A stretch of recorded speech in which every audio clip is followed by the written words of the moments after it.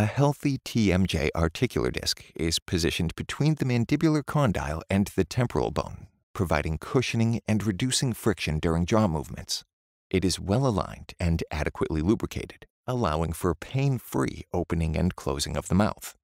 In a dislocated TMJ articular disc, the disc shifts out of its normal position, often due to trauma, excessive force on the joint, or structural abnormalities.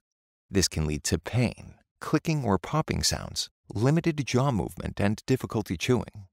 In contrast, TMJ arthritis refers to inflammation and degeneration of the joint, including the articular disc. Arthritis can result from various factors, such as aging, joint overuse, autoimmune conditions, or systemic diseases. It causes pain, stiffness, swelling, and decreased joint mobility, affecting overall jaw function and quality of life.